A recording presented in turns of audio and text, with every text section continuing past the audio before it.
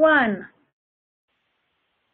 Hi, good evening, everybody. I'm Jennica Davis Hockett, and tonight we're going to be doing a presentation on called Beyond. These are complementary models to the youth empowerment model that we've been using in Unitarian Universalism in our youth ministry. So this is part of the Pacific Western Region's Good News in Youth Ministry series. We are going to run until 7:45 Pacific, 8:45 Mountain Time tonight. So, like I said, I'm Jennica Davis Hockett. I'm the Youth Ministry Specialist for the Pacific Western Region, and I work primarily with Pacific Northwest District and Mountain Desert District. And here's a more serious picture. There we go. So my personal vision is that every Unitarian Universalist youth has a dependable support network that acknowledges their inherent worth and dignity and fosters their potential as spiritual leaders. And I also envision every UU adult in that network having the wisdom and the compassion and the support to meet that call. So I want to start with a chalice lighting by one of my very favorite Sufi poets, Hafiz. Admit something. Everyone you see, you say, love me. Of course, you do not do this out. Otherwise, someone would call the cops. Still, though, think about this great pull in us to why not become the one who lives with a full moon in each eye that is always saying, with that sweet moon language, what every other eye in the world is dying to hear. And Beth says my audio is cutting in and out. Is anybody else having trouble?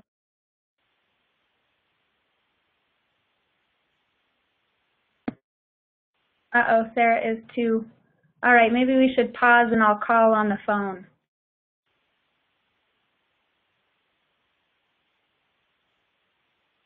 So tonight we're going to be talking about the limitations of using the UU Youth Empowerment Model all by itself. It's not that it's a bad model. It's not that we're going to throw it out. It's worked for us. It's continuing to work for us. But there are some new complementary models that will bring new light to this youth empowerment model. So as we're going through, feel free to post questions or comments, anything at all in the chat box, and I'll make sure to save little chunks of time throughout the webinar to be able to address those. And then we'll have some time at the end as well to talk about it. So the millennial generation, or those also known as the 9/11 generation, are seeking new ways to be ministered by congregations. The truth is that a lot of our youth are actually over-empowered. They've got all their school groups. They're really driven to succeed in their school, in high school. Some are even taking college classes and are gearing up to go to college. And coming of age, right in the midst of an economic crisis, is really enough to reevaluate the need to continue a youth ministry program that is oftentimes really high pressure. You know, I just finished a couple of cons led by youth, and to have those youth tell me at every check-in, I'm exhausted, I'm overwhelmed, I'm overworked, I'm totally stressed out, to ask them to run an entire con was not ministry at all. So we're going to start tonight. I'm going to turn my camera off in a little bit, but I just want to do a couple more slides. We're going to start tonight with a brief history of how we as Unitarian Universalists came to herald this youth empowerment model of youth ministry. And then we're going to talk about, I'll make these slides bigger in just a second. We're going to talk about a couple of different models. The first one is relational youth ministry. And this is really about having authentic, vulnerable relationships at the heart of ministry. So relationships are both the means and the ends. in this relational youth ministry. It's all about transformation through relationships. After that, we're going to talk about Mark Yaconelli's contemplative youth ministry. And this is where we're putting the mission of the church right at the very center of youth ministry. So we're taking out all the fluff, so to speak, and really focusing primarily on the spiritual growth and spiritual well-being, the nourishing souls of our youth. And we're going to talk about what's called Youth Ministry 3.0, also called Third Wave Ministry. And in this model, we're just throwing out the old model of youth group, that there's one size fits all, that Sunday morning or Sunday night youth group can meet all of the needs and the ministry needs of our youth today. So we're going to try a different approach altogether there. So after we look at these three new models, we're going to discover new ways how they fit into our life as Unitarian Universalists and figure out some practices around those. So I'm going to go ahead and turn my camera off so that we can see the pictures a little better. So we're going to start back in the day. In the early 1900s, the Young People's Christian Union, which was the Universalist youth movement, and the Young People's Religious Union, which was the Unitarian movement, in those two groups, young meant up to 35 years old. So empowerment was designed for a very different youth culture, a very different societal structure, and a totally different age range. And as youth culture evolved, in the 1940s, the Universalist Youth Federation and the American Unitarian Youth, this is before Unitarianism and Universalism came together, the age range was 13 to 25. So we know now, it was a little bit shorter, and we know now that it's about 25 years old that the human brain is fully developed, but it's still quite a big age range. And in 1954, with the liberal religious youth, the age was shrunk just a little more to 12 to 22 years old. But the reason that I'm starting here is because I want you to see two things. One is that youth empowerment came into being when the age range was really quite huge. And people who are 35 are much more ready and able and poised to take on the major leadership roles that we're often asking younger people to take on today. And two, and this is really the most important one, is that youth and adults have always been in partnership in Unitarian Universalist Youth Ministry. They've always been in relationship with each other, always been working together, empowering each other. It's just then back in the day, we called them all youth, and now we consider youth to be high school age range from about 14 to 18 or 19. So when we're talking about youth-adult partnerships, that's nothing really new or revolutionary. It's just we've defined the age ranges differently.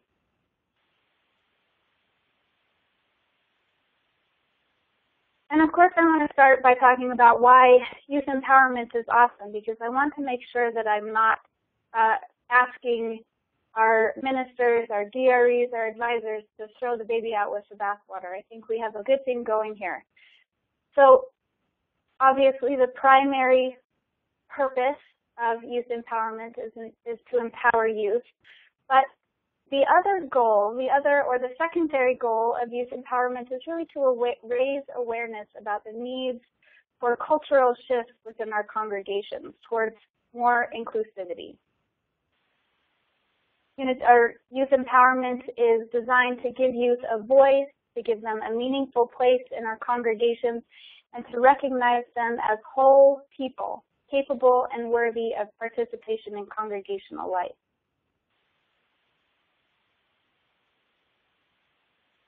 We have a really great system that's working. We need empowered youth to do exceptional youth ministry. we've set up a wonderful culture where youth are leading by example, and youth are the ones that they themselves have been waiting for. There's no need any longer to put that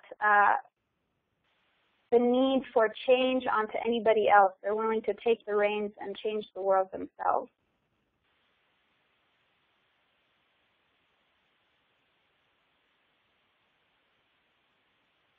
And when done covenantally,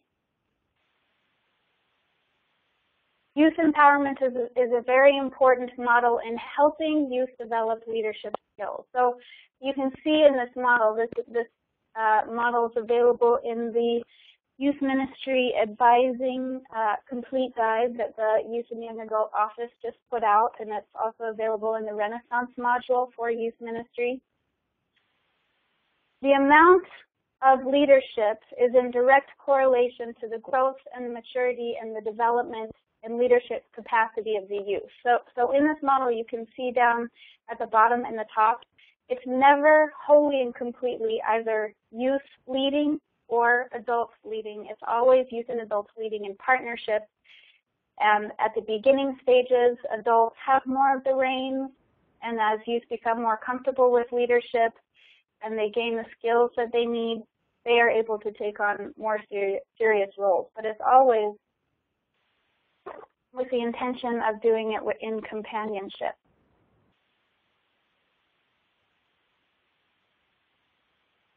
Within youth empowerment, when it's working, youth empowerment, this is straight from the Summit on Youth Ministry report in 2007, so it's a little old, but it's still, this definition of youth empowerment is really great.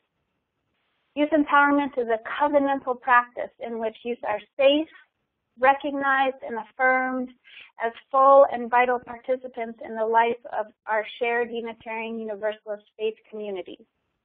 This covenantal practice is based on the following set of guiding principles, and this slide has the first three. Love and trust between youth and adults, between youth, and between adults and adults. Mentoring relationships among children, youth, and adults which draw from direct experience and wisdom. And third, the development of youth confidence and self-identity through building community, learning to use one's voice effectively, and realizing a more robust expression of themselves.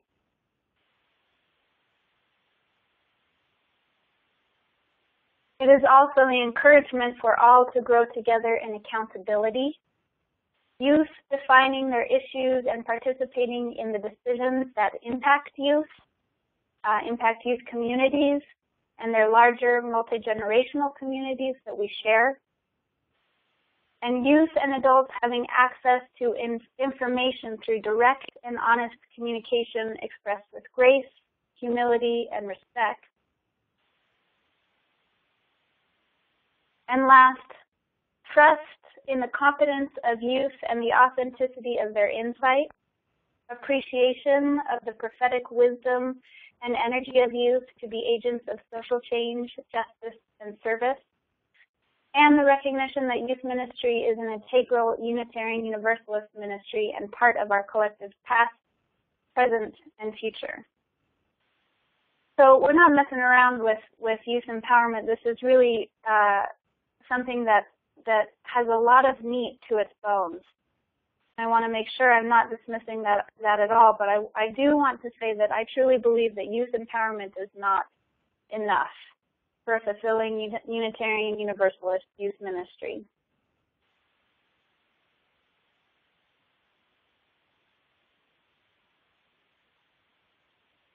One of the reasons that youth empowerment is not enough is because the very idea of youth empowerment suggests that youth are disempowered, that's the starting place that we're at with our youth, is that they're disempowered, and that the goal is to gain power. And when, as I was saying, when youth empowerment is done covenantally, the power is not over, but the power is within, or power with. But oftentimes, when youth empowerment is not done correctly, it can be used as a power game.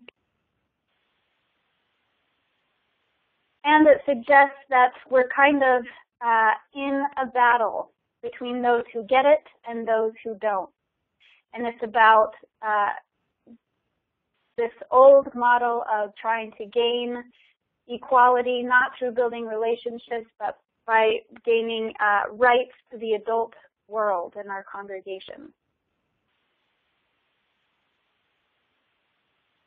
So before I go on, I just want to make sure I'm not missing any questions or concerns, so feel free to chat those at your leisure, and we'll get to them whenever whenever we have a stopping point. So there are three foundational elements to adolescent development. The first, these are in no particular order. The first is identity. That's the big question of who am I? Who am I as a Unitarian Universalist? Who am I as part of this family? Who am I at my school? These are complex. These are not homogeneous identities. These are complex and ever-shifting identities. The second is autonomy. This is a youth's need to stand out, to be unique, to be different, to be individual. This is how identity is expressed. And the third is affinity. There's that little duckling trying to fit in with the geese. Affinity is, who do I belong to? Where do I belong? Where do I fit in? And it used to be, with this youth or what this youth empowerment model is based on, it used to be, especially with Generation X, with baby boomers, that the crux of adolescent development was autonomy, was trying to figure out how you are unique, how you are different, how you stand out. And with an ever-changing world where we have been subdivided and subdivided again into smaller and smaller niche markets, it's actually, and where, especially I think in Unitarian Universalist circles, where identity and autonomy, individuality is really prized, youth today, the millennial generation, isn't as concerned with autonomy as they are with affinity, with being able to fit in, being able to belong. So if we're taking a look at youth ministry with this core need to belong at the center, rather than the core need to stand out and be different at the center, that's going to change the way we look at youth ministry. So in these affinity categories, you know, you've got your you've got small subgroups, small subcultures, and they're definitely represented in all of our congregations. And just, you know, for a semi-funny example, you've got your hipsters, you've got your nerds, and you've got your hipster nerds. So when we have all of these smaller groups, all of these affinity groups within our youth ministry, what are the best ways that we can meet those ministry needs without having to develop programs for all of these small affinity groups, without continuing to divide into smaller and smaller subcategories, and recognizing that congregations are really one of the last places in our culture that doesn't either intentionally or unintentionally segregate down affinity lines, either by age group or class or gender or sexuality. Especially Unitarian Universalist congregations are places that we can come together to cross those affinity lines. So how do we do that in youth ministry? The first one I want to talk about is relational youth ministry. And I'm getting my information based on a book by Andrew Root. And I have a little resource session for you that I'll email to you within the week or at the beginning of next week. So don't worry, this book will definitely be in there. So like I said, relational youth ministry is not actually about going anywhere, developing anything, changing anything. Relational youth ministry is a goal in and of itself. Relationships are a goal in and of themselves. So I want to start with a little video, which means that I will stop sharing my screen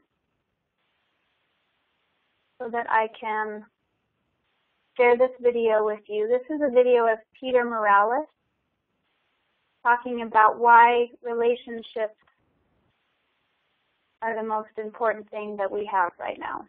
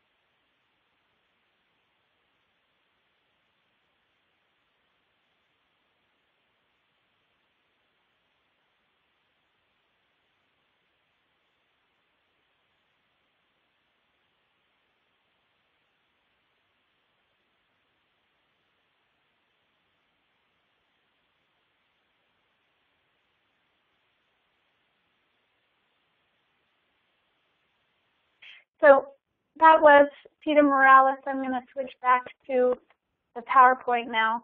And if you were unable to hear that, he's basically saying that we are the most isolated humans in history, despite all of the social networking and technological communications that have advanced. We find ourselves to be more and more isolated. So relational youth ministry meets that isolation with a sense of community and a sense of actually experiencing God or the mystery, not just learning about it or hearing about it.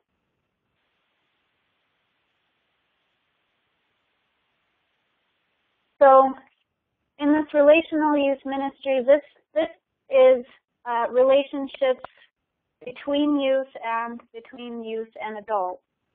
And it's not just the simple connections that develop at cons. It's not the once a week at youth group. It's not talking with people at coffee hour. These are deep, compassionate, and vulnerable relationships.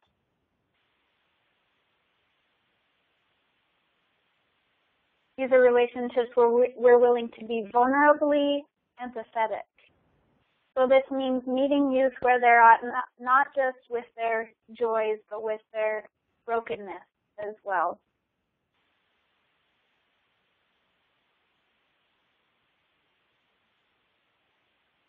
And it's in these deep relationships that we are really able to see the transformative power of love. So in relational youth ministry, unlike youth empowerment is not the goal. Youth empowerment is a benefit of being in deep relations with youth in your youth group. The goal is transformation.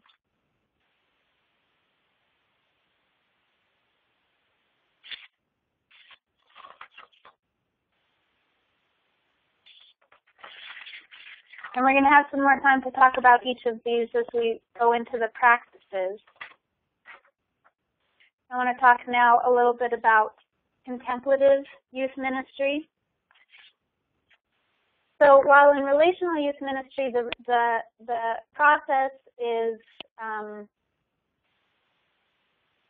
about heavily seated in the community building aspect of youth ministry. Our contemplative youth ministry is more in the spiritual discipline aspect of growing souls, of youth ministry.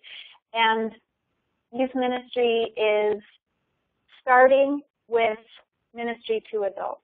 So that's what's really different from anything, honestly, that I've experienced in youth ministry, either as an advisor or now as youth ministry specialist, is ministry to youth actually starts with the adult. So in this model, it's really about slowing down, showing up, shutting up, and feeding the soul. It's about taking away the flesh, like I said, and really focusing on the spiritual disciplines of meditation and prayer, of communal worship, of personal spiritual practices. And it's also about discernment, about sitting down and listening to the quiet voice within.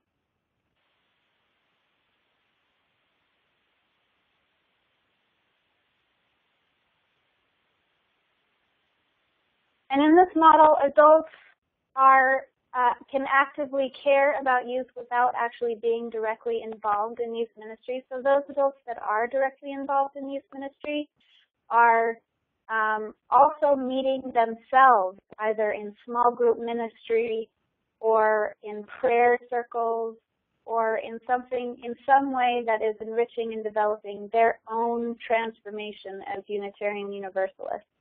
And it's from that place that they're willing to meet and be with youth so that they can companion youth in their own spiritual transformation. And for those adults that are not interested in directly being involved with youth, either as an advisor or a sponsor or a youth ministry coordinator, they are still part of youth ministry. This is a whole congregation process. Mark Yaconelli actually talks about prayer circles for what he calls adult advocates or youth advocates. And this group gets a series of prayer cards which have the name and the picture of the youth in the youth group with a little identifying information. And this group meets in a covenant circle once a month and holds those youth in their heart without actually ever even having to meet them in person. And that way, at coffee hour on Sunday, they can recognize them, greet them by name, and the youth minister, with the permission of the youth, will talk with this prayer circle and give them any updated information on a youth that's having a difficult time or needs some specific pastoral care. And this adult community, all they are in charge of is keeping these youth in their hearts. And in his particular story, these adults have been together for generations of youth ministry, being that youth ministry is usually a 4-year generation. And they've grown deeper as a community, and eventually they grow closer to and less afraid of the youth group. So before we go on to Youth Ministry 3.0, are there any questions, any clarifying points? Go ahead and feel free to put those into the chat box.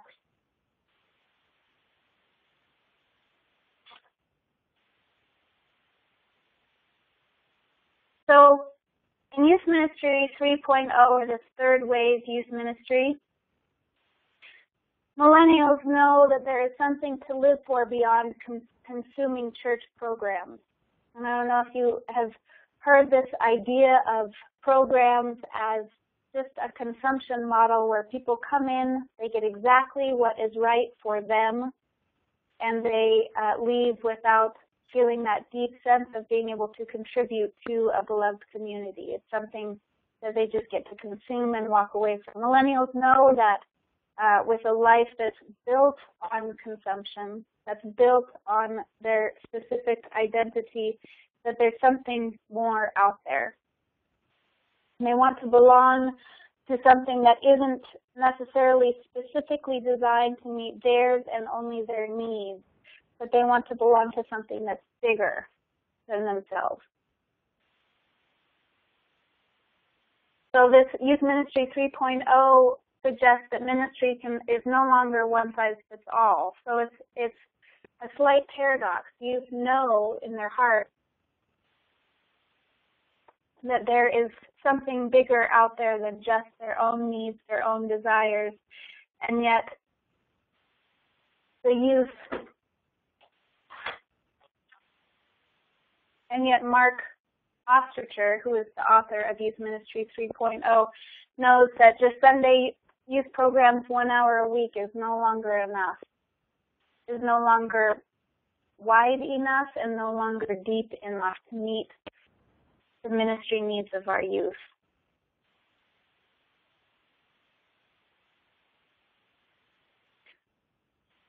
And I want to go back just a moment to talk about those prayer circles. Deanna Hoyle says, many in our congregation don't pray. So do you have a suggestion for adults holding youth in another way? And Beth Peebles responds with meditation. There's many ways to disguise prayer. You could also just call it what it is, and for those that are able to be open to that language, they can tune into that. I think another word could easily be maybe like a concern circle or a witness circle, something that suggests that you are in a space to care for youth, to be without being necessarily responsible or accountable to youth. A caring circle could also work.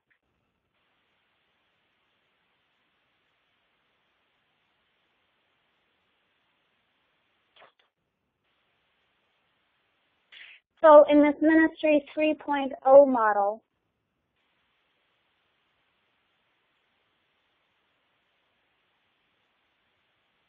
it's really moving into a true community or beloved community.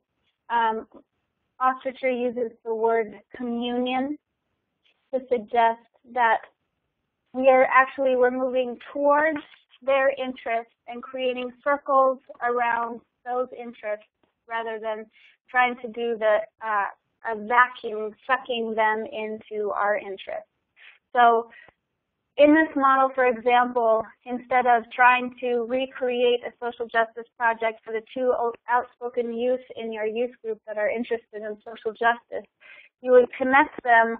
First step would be connecting them to the social justice ministries in your congregation, and that alone is not enough. You would then connect them specifically with 1 or 2 members in that group that can build a relationship with those youth, and not necessarily based solely on social justice, but on another mutual common interest. So it's the interest that draws them in, it's the relationships that are built that transcend these affinity groups or these interest groups.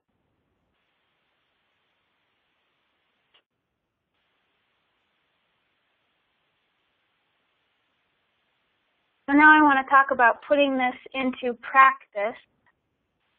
This is definitely my favorite part of thinking about these concepts, is integrating them into the working world of a congregation. It's sort of like a puzzle or a challenge to figure out, 1, what we're willing to let go of, what we're willing to do differently, and 2, how to do this realistically given the time that we have to dedicate, the energy that we have to dedicate, and the system as it is working right now in our congregation.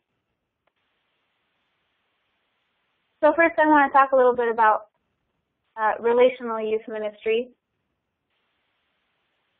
In this model of creating space for relationships to be transcendent, adults really have to get it. This is not something that you can use the warm body approach of finding advisors or sponsors or mentors. This is a place, this is a time when you are going to have to do some serious training with your advisors on the complexities around boundaries, holding safe boundaries for themselves as well as setting a good example for youth. Root talks about the openness and closedness of a relationship, that to be open and vulnerable as an advisor is also to be able to be closed, to be able to set limitations and boundaries to the relationship. So this isn't necessarily peer-to-peer friendship at all. This is still a mentoring relationship. They've also got to be able to get power dynamics, going back to integrating this with youth empowerment, to be able to understand their natural power as adults with more experience and more access to more information and resources in our communities and in our congregations, and be able to work on building power with and power within youth as they're in relationship. And these adults have to also be have a high level of integrity. They have to be grounded. They have to be grounded in their own spiritual self and their own spiritual practice, and they also have to be courageous, going back to that empathetic, vulnerable empathy, to be able to be with somebody not just in their strengths and in celebration, but also in their deepest and their darkest moments. I'll give you the dates towards the end of this webinar, but I highly, highly recommend sending your adults as well as your youth to chaplain training. We've got 2 in the Pacific Western region this year. And at these chaplain trainings, you will learn not necessarily how to be the be-all and end-all of pastoral care for youth, but you will learn how to be a deep listener and to some practices to find your own center, your own grounding, so that you can have the strength to be with youth in dark moments as well as in lightness and celebration.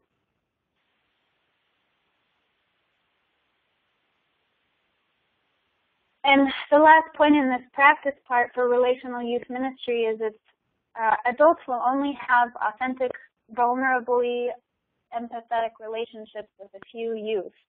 So that means that you're going to need more adult companions. If you have one advisor, that advisor is just not going to be able to meet the ministry needs of being in relationship with all youth. The advisor is responsible primarily to the group, and to be able to have an advisor team as well as advocates or mentors. And Beth is saying, where do parents fit into this model? Parents would make excellent adult companions.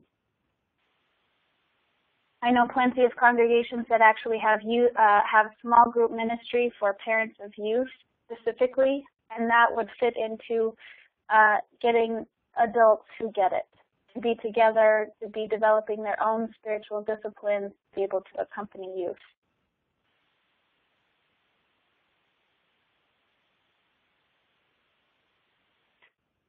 So in the contemplative youth ministry model,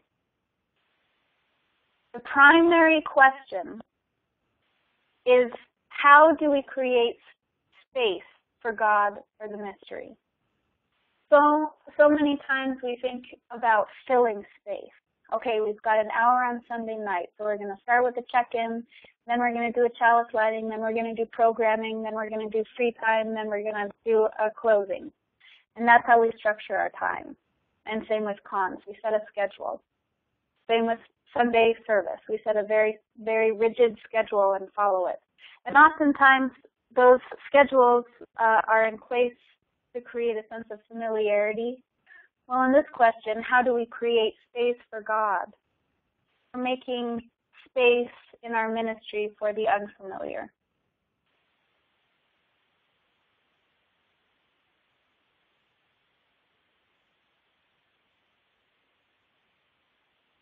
In contemplative youth ministry, there are principles of Sabbath, prayer, covenant community, and accompaniment.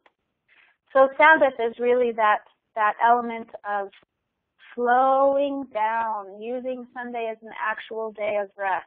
The whole point of contemplative youth ministry is to bring the nourishment, bring the replenishment, and the rejuvenation back into ministry. Prayer or meditation, or also just that time for quietly listening to the still voice within. Covenant community, I think a lot of our youth groups do a very good job of this already, to have that small group ministry style of Sunday group or Wednesday night group, whatever it may be. And covenant community also includes the widening circle. So you have a covenanted community of parents, you have a covenanted community of religious educators, teachers, and advisors. You have a covenanted community that includes your minister, that includes other members of the congregation that are seeking to be with youth on varying levels. And you have accompaniment. So that is the one-on-one or the very small group mentorship of youth and adults. And contemplative youth ministry also follows the principles of discernment.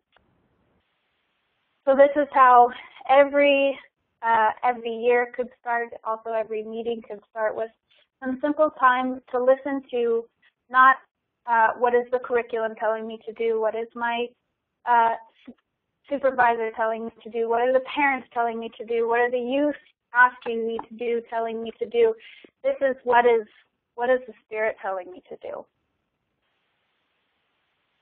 as an advisor, what am I being called to bring to this community? And it's also a good thing to help guide your youth in as well, not what's a cool thing to do, or what is the easy thing to do, or what is the quick thing to do, but how can we as a group support each other in doing not just things right, but in doing the right things. Hospitality is another principle of contemplative youth ministry.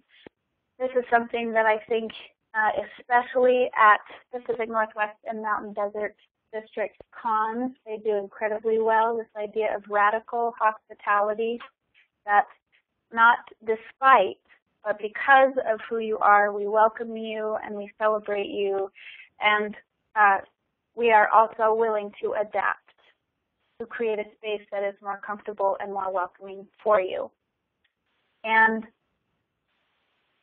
that is a gift that I would hope, that I would wish that our youth could bring into coffee hour, bring into Sunday service, bring into other committees in our congregation to help them practice this radical hospitality as well.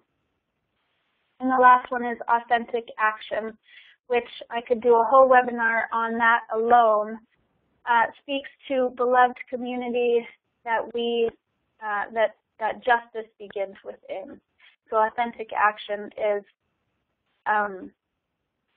taking a step back from the desire to do social action, to do service projects, and really beginning to build relationships with people, with outside groups, outside of Unitarian Universalism, to create meaningful connection and lasting relationships. I'm going to pause there just to read Derby's question. Wouldn't parents be likely to bring their relationship issues with their child into the relationship with other youth? Derby, I think if I'm reading this right, you're suggesting that if there's something between the child and the parent, is that parent then likely to transfer that onto other youth in the group if they're working in a concern circle or a prayer circle? Yes. And that's where those chaplain trainings and other leadership trainings could be really incredibly helpful, because part of that chaplaincy training is actually being able to step back, to take a non-personal approach, and to really recognize your own limits as a deep listener. So in the chaplaincy model, you're not providing solutions, you're not stepping in and trying to fix things, but you're really allowing the person to come to their own realizations, their own truths. And if a parent isn't able to do that, then I think it would be wise to help them find another way of relating to youth and being in that specific mentoring relationship.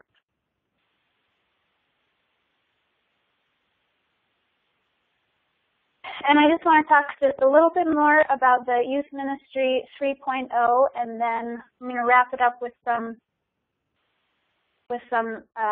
themes that are running through these three, and then I'll open it up for questions. So in Youth Ministry 3.0, he's really suggesting to decentralize your youth group. So you might have a weekly, if you've got, and this is all dependent on your congregation, so he gives no measure of exactly how this is to be done, because a large part of it is going in. He uses the term anthropological quite a bit in this book, going in as an anthropologist into your congregation and seeing what the needs of your young people are, instead of prescribing a program that has worked in the past.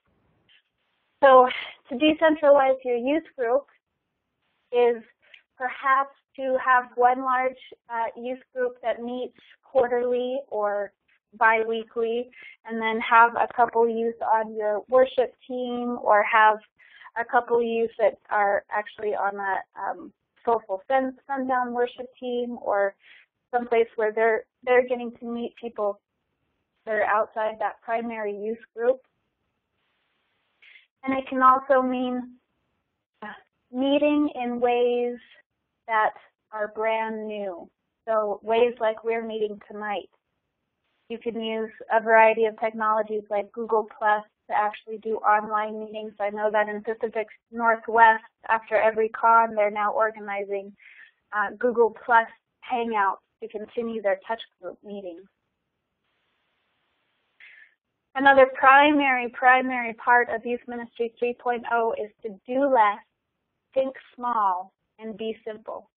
So this goes back to, this is similar to in the relational, in the covenantal, in the contemplative youth ministry model where everything is missional. Everything is missional. So if there is a program in youth ministry right now that is not meeting your church's mission, it's okay to not do it this year. And in thinking small, you're meeting the needs of youth individually or in very small groups instead of catering to either the lowest common denominator or catering to what the dominant youth culture in your congregation. And be simple.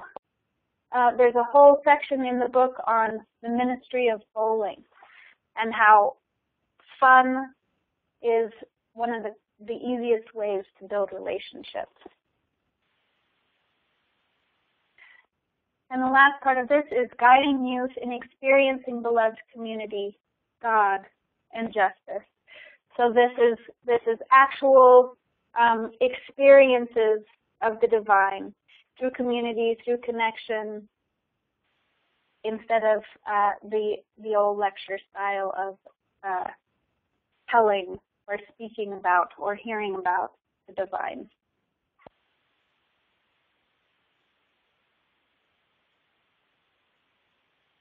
So the things that are running through all three of these models and are also found in the best quality of youth empowerment model as well.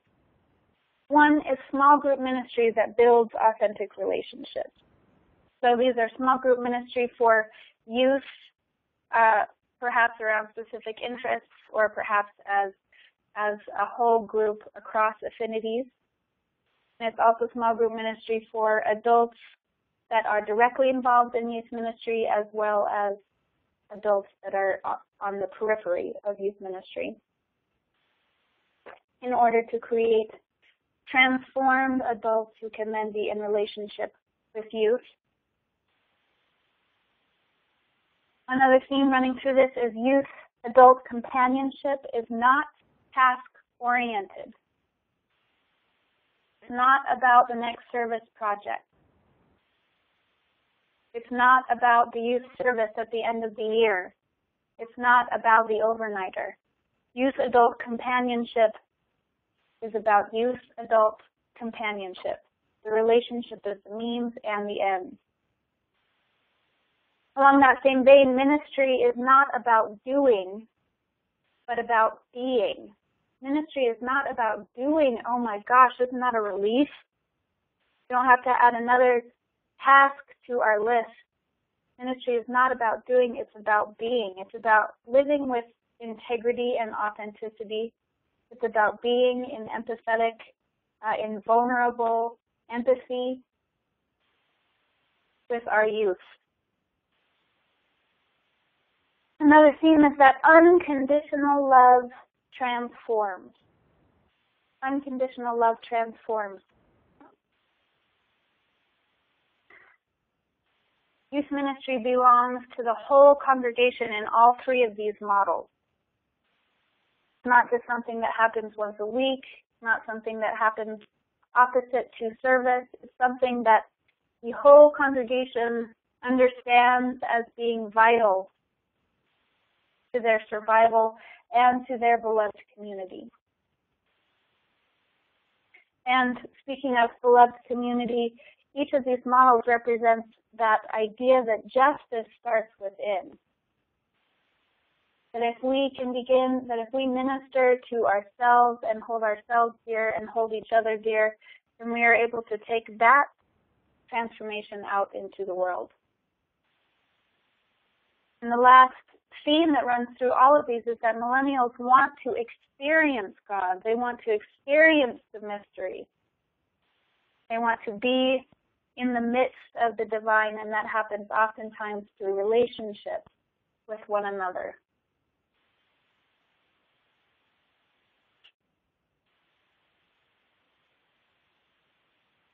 So I want to open it up to any questions, any comments, any curiosities on these models, on our youth empowerment model, anything that came up for you. And Derby says, are these 4 models covered in the 6 pillars of youth ministry? If not, what do you see as the difference? Well, I love the 6 pillars of youth ministry because they're a nice foundation. They're nice and basic. And I have to admit, they're slightly forgettable, so I'm looking them up now.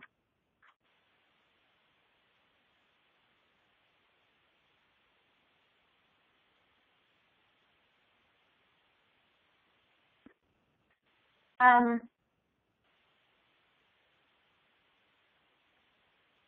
see these as expanding on the 6 pillars.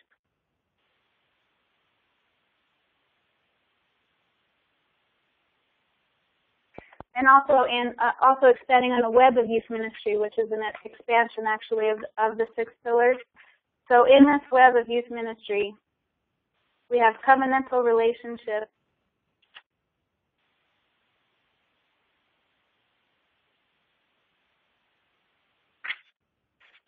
spiritual development, pastoral care, identity formation, covenantal leadership, multi-generational leadership or relationships, faith exploration, and justice making.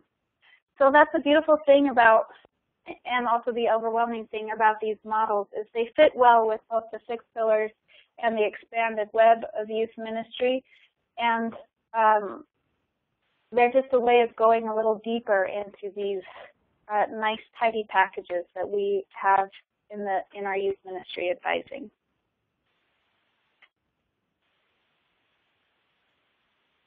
Thank you for that question, Derby. And I'll actually add the 6 pillars into and the web into my handouts when I send them out so that you can have that as well.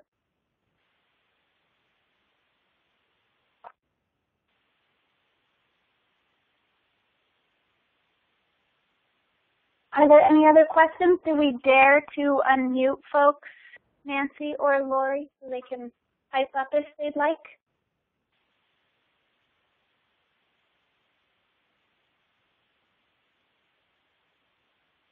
I have some additional questions here, Jennica, that you might also address. Beth is asking, if we decentralize the youth group, how do we nurture the peer-to-peer relationships? Will it have an impact on the depth of those relationships? You know, that's a really good point. And I think that in a culture that is, I want to make sure that I'm answering with the depth of the question. In a culture that in itself has been so decentralized, I'm just looking at my professional Facebook profile, and I'm part of somewhere between 20 and 30 groups that are all talking about various details of youth ministry or Unitarian Universalism. And what I've noticed is there's tons of cross-pollination. So I may be in the same group with, I may be in up to 5 or 6 groups with some of the same people, but there's also different people in those groups. So I think those peer-to-peer relationships, by decentralized, I most certainly don't mean dissolve. So those peer-to-peer relationships are still incredibly important, and especially in a space where it's, a quote, judgment-free zone, where youth are really getting the chance to be authentic with each other, which doesn't often happen in high schools. I think that really to decentralize it is to create more of that goodness. And the depth of those relationships, when they can become specialized yet not isolated, specialized yet not isolated, then they can you can go deeper and yet still be able to cross-pollinate with other groups. Does that answer your question? I think she'll send a follow-up. A little earlier, Susan asked, could you say a little more about authentic action? She's concerned that she perhaps doesn't fully understand that. Authentic action is Mark Yaconelli's way of looking at the way that youth and youth groups engage with the world. So oftentimes, you know, the very base, simple of a service project, that's a one-off event that causes a little warm, fuzzy feelings in most certainly the youth who are involved, and perhaps with the groups that they're involved with. In this authentic action, it goes beyond that. So it's more, I can give you an example of something that was transformed into authentic action. So a couple of years ago, in the Western Cluster had a conference for middle and high school youth, and it was a social justice, social action conference. And one of the projects was to go to the soup kitchen and deliver lunch. And it rolled out just like you would imagine, with some very wide-eyed youth standing behind the very safe divide, dolloping, dinner onto folks' plates, and really having, some cordial thank yous, but not a whole lot after that. And you could see that their minds were racing, that they wanted to know, that, their little minds were blown, but they didn't really have a container to hold it. And after dinner was served, they went to the back of the room. Some of them had brought their guitars with them, and some of the folks that had been served dinner also had their guitars.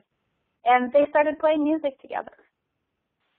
And that was the authentic action, because it was no longer about us and them. It was no longer about, I am here to serve you, or you are here to reserve service.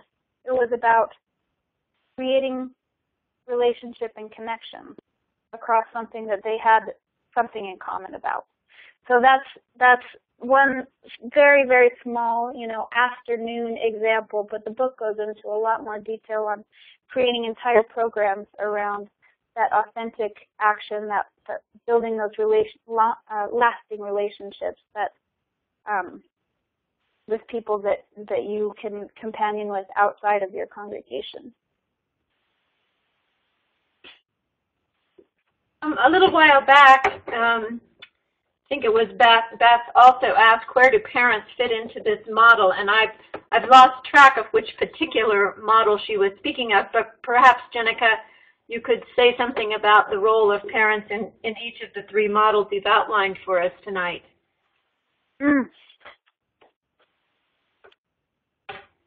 In speaking, and this is all what's the word I'm looking for? I guess anecdote. This is not. I haven't done a survey or massive research on this, but in the youth that I've spoken with, which is primarily on my leadership teams, they want their parents to be involved in some way. They might not want their parents leading youth group, or some of them aren't interested in having their parents sponsor a con, but this time is becoming more and more precious for parents to spend with their kids, and vice versa. And if Sunday is the place, or church, whether it's on Sunday or not, in Unitarian Universalism can be the place where parents and children can connect, parents and their youth can connect, I think that would be amazing. So one thing I suggested was to have a small group ministry for parents of youth. Another idea is to have, parents serving in youth ministry in more meaningful ways than baking the cookies for the potluck.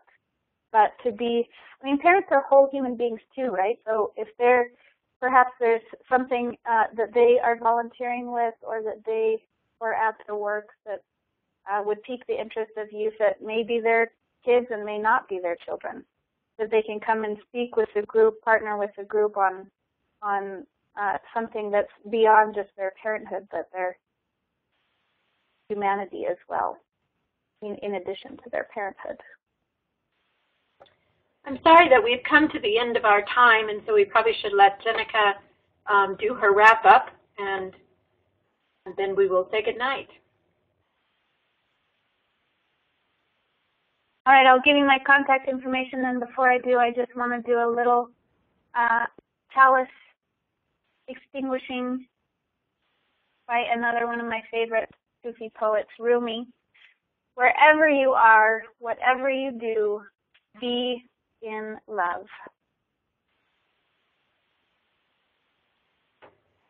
So there's my, oh, go ahead. No, that's okay. Finish. Okay. There's my contact information, this cool new format. You can just click right on my name right from this slide and it'll go right to my email. Same with my phone number. Please don't call me right now, but you can call me at any time during the day. My next webinar in this Good News in Youth Ministry series is on small group ministry for advisors. So that is a perfect segue into how to begin to transform adults to create transformative relationships with youth. It's December 4th, same time. And Nancy wants to remind folks that a survey will pop up when this meeting closes. And I love reading the comments and taking the feedback and the guidance so that my next webinar can move forward from there. So thank you everyone so much, and I look forward to seeing you on December 4th. Thank you, everybody. Please do fill out the survey. Save our little bobble with Jennica's audio in the beginning, which we seem to have reconciled. I think the technology worked pretty well, but if you had particular challenges with it, it's always helpful for us to know that also. And I'll say good night and thank all of you for being with us.